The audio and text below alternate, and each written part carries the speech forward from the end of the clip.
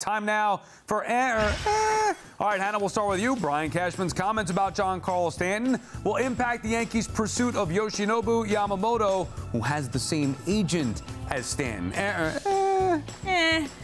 It would be a dereliction of his agent's duty to shrink his market in that way. Like, it only hurts Yamamoto if they decide not to work with the Yankees. I think Laura said it exactly.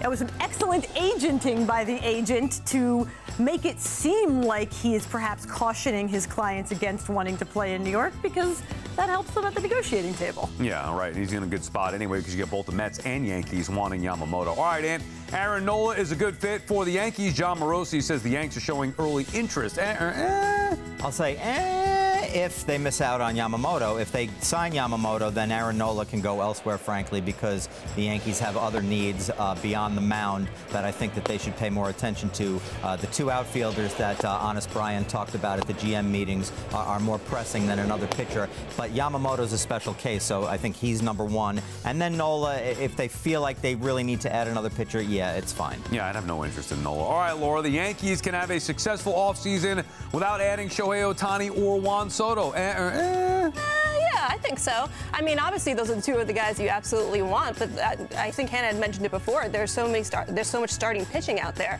that they can go that route as well. I like Jordan Montgomery coming back to New York. You know, the possibility of a trade with the Cardinals to get Dylan Carlson here, switch hitter, outfielder, and how about, Bellinger? I think that could be a really successful offseason for them. Yeah, you don't need generally the top two guys, but it would be nice, and the Yankees do need a significant change.